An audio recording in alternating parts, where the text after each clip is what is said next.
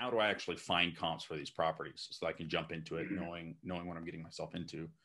One practical thing you can do is extend the range for particularly, and you alluded to this, but particularly for during COVID, if you can extend it back 12 months, I think that's helpful because it gives you more data points to work with, and it's all within that COVID craziness.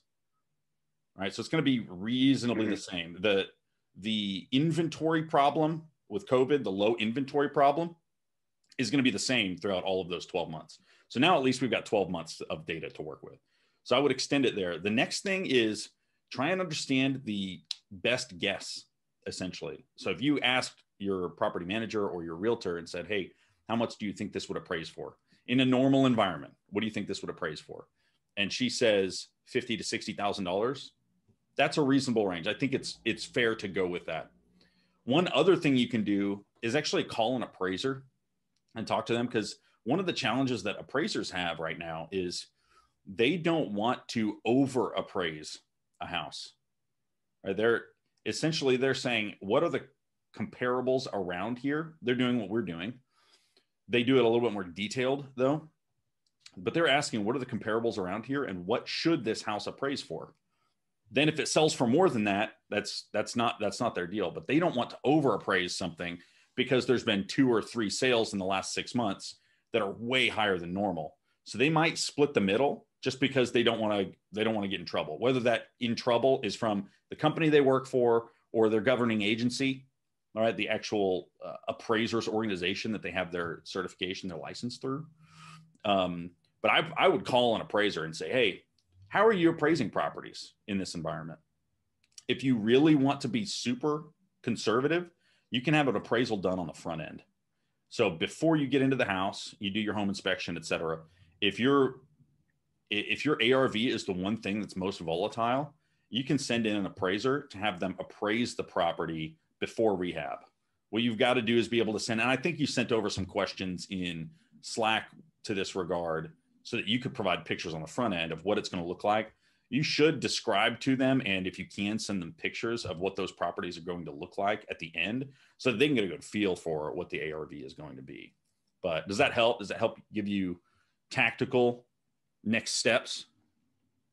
Or have you even been doing those things and still experiencing challenges? No, I haven't been doing some of those things.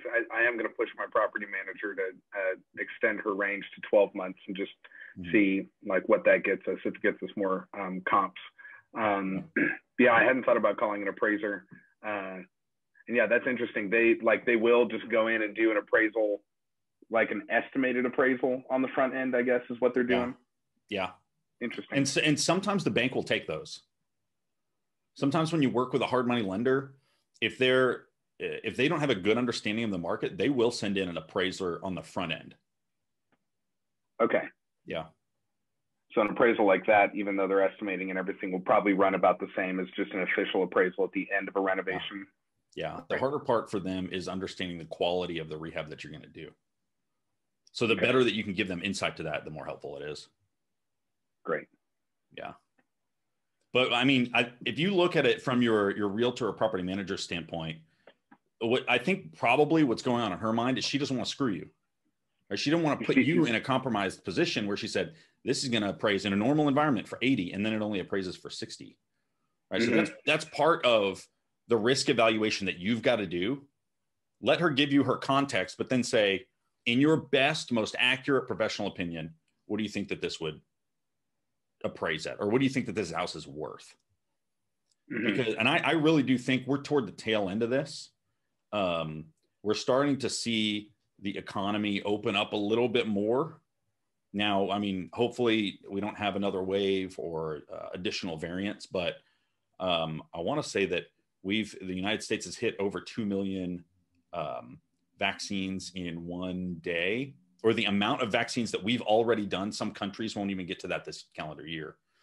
And so I don't know how much more we need to get to herd immunity, but it seems like things are going to be slowly opening up over the course of time. So I'm hopeful for that. But again, with a pandemic, you can't guarantee anything. But yeah, I would take that information and say, well, how much do you think it's worth? Then give me the comps for the last 12 months. And then you specifically, you can look at the sale dates and you can say, well, this one sold in January versus this one sold in December. So one's probably a little bit more valuable or recent, but at the same time, if it's not an exact comp, it's not an exact comp. So you can kind of balance those things. It'll help you understand the range between, when she says $60,000, are the comps anywhere between 40 and 80, or are they anywhere between 58 and 62? Right? Helps you understand the magnitude of difference that you're evaluating, because those are very different, right? If you think, well, it could be 40, it could be 80, that's probably, that's a much riskier situation than saying it could be 58 or 62, right? Mm-hmm. Yeah, I had one other agent send me some comps on a property, and on a single property, she was able to find 4 comps within the past 6 months in a like quarter-mile radius that varied from $22,000 to $121,000 dollars, and so it was such a wide range. I didn't quite know how to see. I would, in situations like that, if you can get pictures, that's way more valuable, because those houses, if they really do vary that much between $22,000 and $120,000, they're probably vastly different properties. Either in quality or where they're being bought. I'm guessing that's a wholesale distressed property, the $22,000 property, because your market's still reasonably inexpensive. It's, you know, you can get in on a house all in for $40,000 and it might appraise at 60, is my understanding. But that wide of a gap makes me say those two properties probably aren't as comparable as they might be thinking. Okay. And just so that you know, when you get that information, what I'm looking for is I'm looking for similar, probably the same beds and similar bath. So a 3-2, I would take a 4-2. I would take a 3-2, but I would not take a 2-2. The distance between a 3 and a 2 bed is pretty significant. The difference between a 4 bed and a 3 bed, not really that different. But a 3-2, 3.5 maybe. So if they're off, or 3.1.5, if they're off by like a half bath, I think that's fine.